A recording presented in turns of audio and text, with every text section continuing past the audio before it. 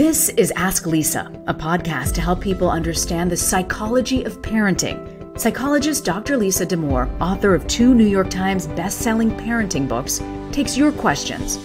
And I'm co-host Reena Ninan, a journalist and mom of 2.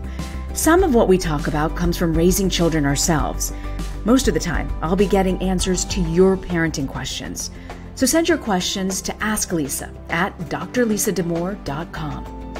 Episode 67, Should My Teen Go to a Sleepover with Her Boyfriend?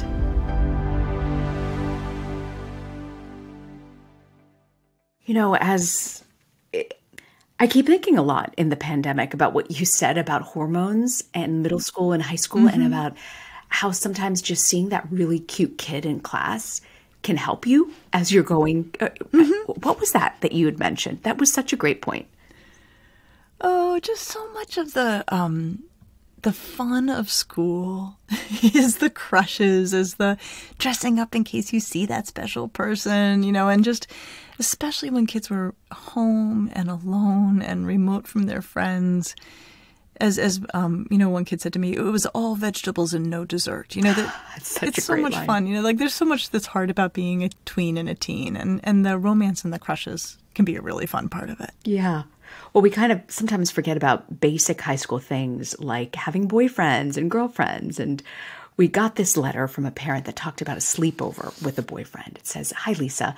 I've loved your podcast, and your talks with Reena have provided me with the wisdom to parent my kids more effectively. This coming weekend, there's a party that one of my 16-year-old daughter's friends is having. It's from 7 p.m. to 11 p.m. Because there's a curfew in our state of Connecticut that you have to be home by 11 if you're within a year of getting your license, my daughter asked if she can sleep over at her boyfriend's house. I guess this is something that other families do in our area so kids can spend time together, but they don't have to be on the road late at night, and parents don't need to drive. We live in an area where things are considered pretty fast. I don't feel comfortable with her staying over at her boyfriend's house because I feel that they are young. I believe they could plan to leave for their curfew 20 minutes early and simply stay in their own beds. They could still enjoy almost the entire party, but I continue to be peppered by her saying, quote, 'You just don't trust me. You don't live in the 21st century.' I do trust her and feel that she is using that line to win her end of the argument. We have a good relationship with her boyfriend's parents and believe our values are in line with one another. What do you think is an appropriate age for this sort of thing? How do you handle teens who encounter their parents' reasoning with trust comments? Thanks for your help." Boy, what does this parent do? This is a tricky one. Yeah. This is a really tricky one. So let me say off the top that if we were having this conversation in the Netherlands, it wouldn't even be a conversation. What do you mean? So the way we think about it in the U.S. and questions like this in the U.S. is very, very culture bound in that we do, and I do, on these ones, tend to have a sense of like, no. You know, teenagers don't sleep over at each other's houses, and certainly not boyfriends and girlfriends. You know, certainly not boyfriends and girlfriends for sure. Obviously, teenagers sleep over at each other's houses. But that's sort of a automatic reflexive, but it turns out in many ways distinctly American reaction to this. In the Netherlands in particular, they have a completely different view of adolescent sexuality. And it's much more, by, I guess, our standards, much more liberal, much more accepting of the idea that kids or adolescents are going to be sexually active, that it's seen very much as a norm in terms of it being not something that's taboo, not something that's seen as risk-taking or pushing the edge. And they are very easygoing about things like this. And it's important. Yeah. Sorry, can I tell you, if this was in India, you'd be married before the end of the evening. Exactly. Like, absolutely so not going to happen. It's so culturally bound. And just to note, kids in the Netherlands are not having more sex. They're not having sex at younger ages. They are, interestingly, having safer sex because sex is so much more under the, you know, everyday normative, this is something you do, you should probably take a condom, as opposed to when we look at research on Dutch versus American teenagers. There's this incredible study looking at college-age women, Dutch versus American, and the Dutch women were like, well, yeah, of course you carry a condom in case you're going to have sex. And the American women, I think this was a quote from the paper, was like, taking a condom to a party means you're a slut. Wow. So they don't take condoms to parties. So I just want to, before we dive in, and we're American, and we're going to do this the American way, and we're going to think about the culture we're operating in, but I just want to, out of the gate, acknowledge we're about to have a very American conversation, which is also not an Indian conversation, and it's not a Dutch conversation. So, okay, so it sounds like you know how this would go over in your home when you were growing up. Oh, yeah. I mean, this was just, you wouldn't even enter this topic of discussion. But where do you, I mean, it sounds like the parents say that the boyfriend's parents are kind of aligned in the same values. But I also get the sense that the mom is like, wait a minute, like, do we really need to be doing this at this age right now? Well, it is an interesting question because if the boyfriend's parents are aligned, sometimes I think it's worth getting on the horn then with the boyfriend's parents and being like, are you guys in on this? Because I have certainly had it happen as a parent where one of my kids was like, oh, we're all going to go see it. And I was like, you're what? No. And they're like, yeah, so-and-so's mom is taking us. And I've gotten on the phone with that mom and she's like, oh, no, I am not. So it can sometimes be helpful to close the loop a little bit when you're hearing these things. But Reena, let me tell you, of two clinical scenarios that I've had over the time in my practice that come to mind and that are going to completely inform my answer to this question. And so I want to share them just so that we have together the information I'm bringing to this question. Mm-hmm. So probably 20 years ago, I was caring for a 17-year-old girl who had a serious boyfriend. And we live where the houses have 3 stories, a lot of them, and her bedroom was up on the 3rd floor. And she casually mentioned in one of our sessions that her boyfriend was sleeping over with her on the 3rd floor in her bedroom. And I said, your parents are aware of this? And she said, yes. And I said, really? And she said, it's so weird. I don't know why they allow it. It's super strange. Wow. And so this is a girl who had asked for it, invited, the boy over, and the parents had agreed. She was counting on them to say no. Mm. So I have that story that informs my thinking. And then I have another story, pretty similar, I think also a 17-year-old, now that I think about it, who had a boyfriend who was a freshman in college. And she happened to live, it was an enormously wealthy family that had an absolutely massive home, just huge. And so this 17-year-old had a wing of the home to herself. I mean, just she could be in the house without really any contact with her parents. And her boyfriend came to visit and stay. I don't even know if it was overnight, but visit through the day. And the parents just let them go entirely to their wing and had no contact of any kind with them and didn't make themselves present in any way. And the girl said to me, these are actually the words she said. She said, I felt a little bit like I'd been fed to the wolves. What? Yeah. Why do you think that teens at that age feel that way? Even though they're asking, they're pushing, their parents are like, okay, fine, we'll give in, we'll give this to you. But deep down inside, it sounds like this isn't actually what they want. Like they want some red lines set up. Certainly with those two girls, they did not feel comfortable being allowed to do what they were asking to do. And so I'm not saying every kid's going to have the exact same reaction, but it's very hard for me to answer a question like this without those stories informing how I approach it. And I think for me, one of the governing rules of parenting a teenager is that it is the teenager's job to push, to ask for more, to, try to expand their autonomy and their privilege. And it's the parent's job to pull back. And that you're doing your work as a parent of a teenager if you're sitting in that tension. Your kid's asking for more than you want to give, and you're giving them less than they want. And you're finding a way to do it as civilly as possible. Wow. But that tension is a healthy, good tension. And to hear you actually say that that's needed in that age bracket, I never thought of, one, the tension being healthy and good, but two, that they might actually need that. They do. I mean, here's another version of the story that's a little less loaded, but you hear this all the time, where a kid will say, hey, you know, like there's this concert and like everybody's going to this concert and I really have to go. And, you know, you gotta let me, you've gotta let me. And the parent's like, no, wow, it sounds out of control. You're not doing it. Like, no. And the kid's like, okay. and what that happens a fair bit. And often parents are like, oh, that kid didn't want to go. Yeah. Like the kid didn't want to go. And, or they were really ambivalent, but part of them really didn't want to go. Yeah. And what just happened is they got to play out their ambivalence with me, like advocating very strongly for the thing. And I got to be the one who said no.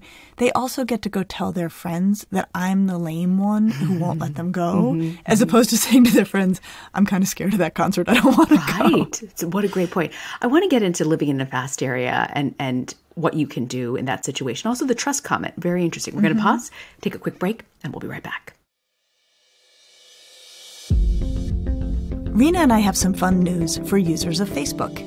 You can now subscribe and listen to the Ask Lisa podcast right on the Ask Lisa page of Facebook. Go there, click on podcast either on the mobile app or your desktop, and it will download for you every week, and you can join in a conversation with us and other listeners about each week's episode.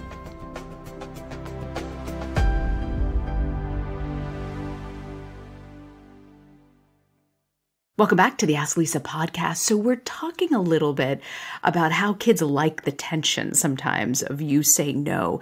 Lisa, in this letter, the parent writes that they live in what they're calling a fast area where parents might be okay with allowing their child to sleep over at a boyfriend or a girlfriend's house. How do you deal with that? It's a good one, right? It's a good question because kids want to do what their friends are doing.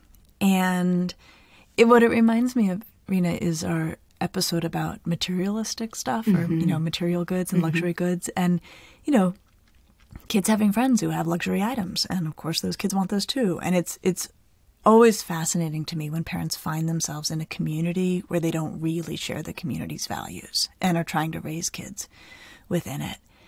Okay, well, Reena, let me flip this. Okay. So another place that we often see this is in first-generation immigrants, where the parents have a set of values that don't match the communities. So when I think about what you said about, you know, growing up in an Indian home where there's, you know, a cultural approach that is very different than American culture, how did your family handle this? How did you handle this as a teenager? You know, we were never... And I hated it at the time, but I'm actually very grateful now for this. We were never allowed to really do sleepovers. I think when I was in elementary school, there was maybe one sleepover that I was allowed to do. And there's cousins, obviously. We slept over at their houses all the time. And I had a girlfriend across the street, Jenny, who my mom was really close to her mom and her family, and we were allowed to do that. But that was it. But, you know, there was this concept of even like, my parents were just like, study hard, no boyfriend, girlfriend business. So it wasn't even sleeping over. It was like, you're not even allowed to have a girlfriend or boyfriend. Like your focus is the books and that's it. You know, my parents are, you know, far more liberal and totally understand, and it's totally different. But you're right. There is this divide with immigrant parents.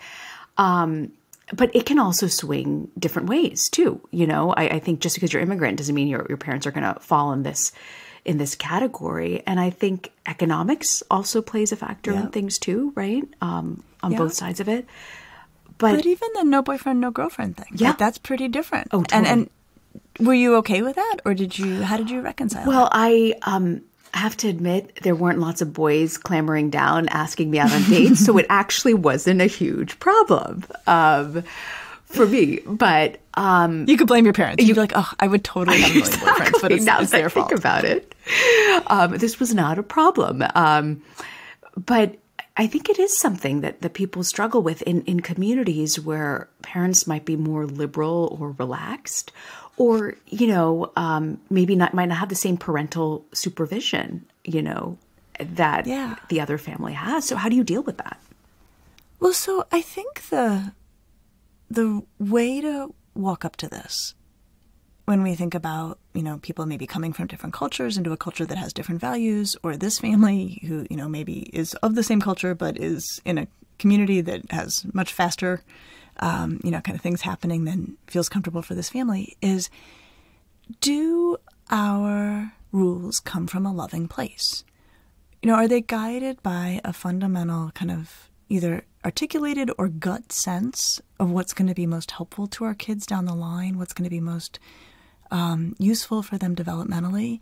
And, your parents did that. And I think this mom is doing that. It's just like, it just doesn't feel right. Like, I don't feel like I'm doing my job as a mom if I say yes.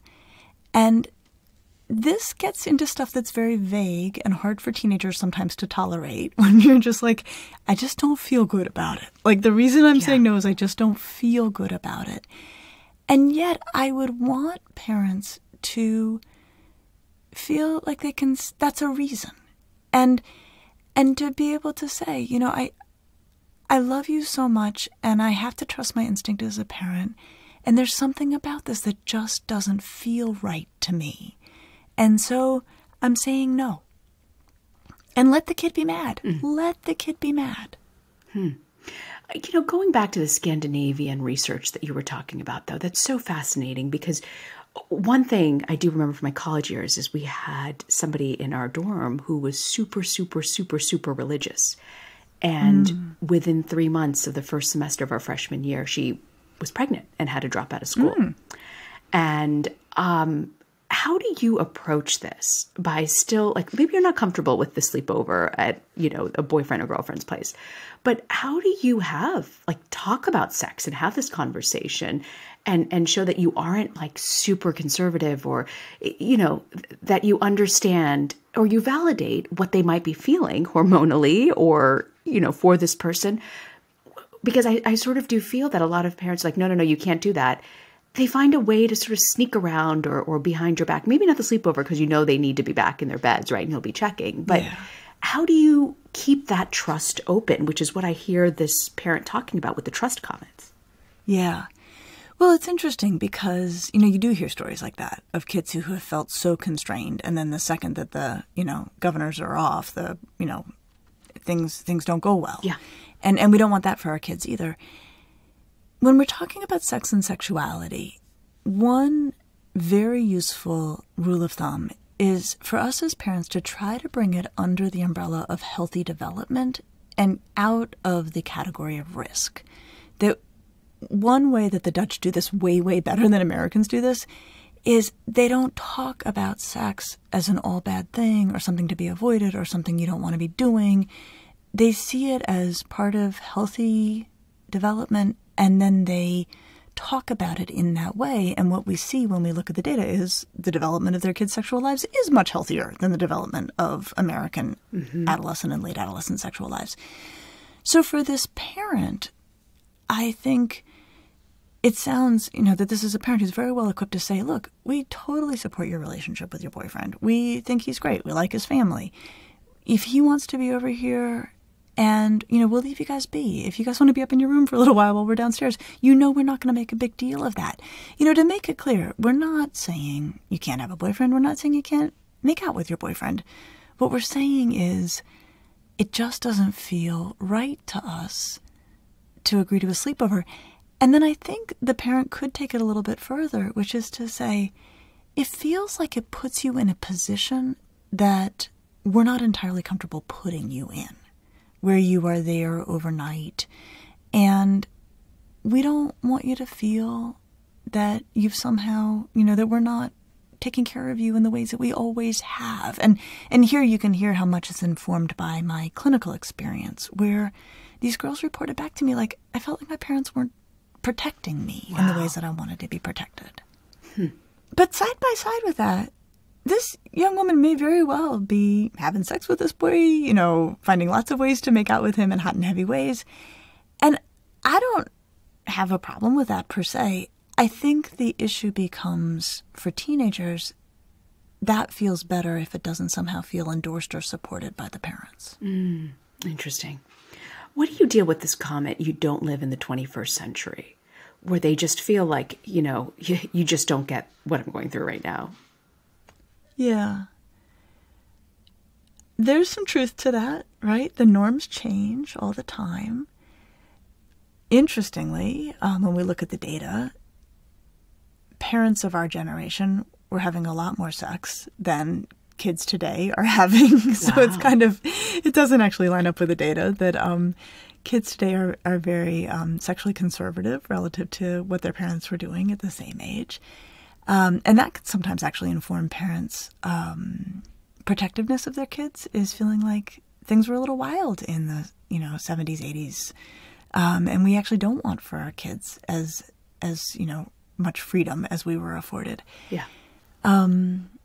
But again, when a kid says you don't get it, you don't understand what everybody else is getting to do, you don't live in the 21st century, a big piece of that, I'm like, yeah, there's that happy tension of the kid pushing.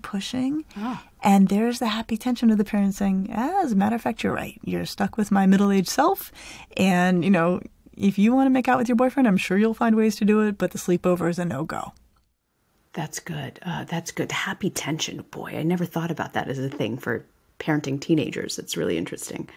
I want to ask you also, what if you come to an impasse? Your kid's on a different place, you're on a different place. How do you bridge that divide? Yeah, because they very much could, right? Yeah. And especially on this trust question, because the kid's saying, okay, you don't trust me. Mm-hmm. And the mom's saying, I do trust you. Mm-hmm. Right? Mm-hmm. And it's not like you can really negotiate that one through about whether one is trusted or not. The kid doesn't feel trusted. The mom says she feels like she trusts the kid. So it happens, right, with teenagers that we get to these places where we're stuck. And, the mom can certainly put her foot down and say you can't sleep over at the boyfriend's house, and she can win that fight. But she can't win the one where she convinces the girl that the mother trusts her, because you can't convince somebody to believe something they don't believe. So there is something that can help when we're in an impasse. And it doesn't solve the problem, but it can advance the conversation. So what I would have this mom consider doing is to say to her daughter, all right, I'm going to do this. I'm going to try to articulate this entirely from your perspective. I'm going to try to say what it is I think you see here, what you feel. And then the mother would do it. She would try to put in her own words how the daughter sees the situation, how the daughter views the situation. And then the mother would say, what am I getting wrong? What am I missing? And really articulate fully the girl's position. Uh-huh. And then the mom would say, okay, now you do that for me. You do that for me.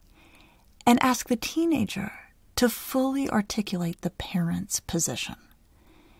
And that, in my experience, can help to dislodge things a little bit. Huh. Like when you have to say the other person's perspective, it opens up room for empathy or understanding, or not taking it so personally that you're not getting your way.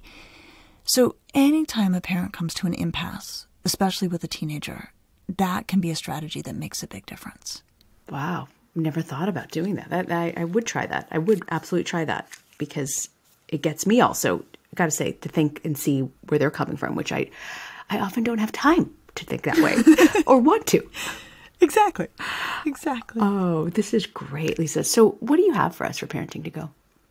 I think the number one thing I would want people to take away from this conversation is it's okay for your teenager to be mad at you. And there are points in parenting where we make decisions that our kids are really angry with us about. Yeah. And that can't be a reason to not make that decision. And there's health in drawing lines and sticking to one's values, even if our teenagers feel really, really frustrated and angry with us sometimes. A lot to think about here. We hope you join us next week. Our episode on divorce was so popular, we decided to do a follow-up on how step-parents should fit in. I'll see you next week, Lisa. See you next week.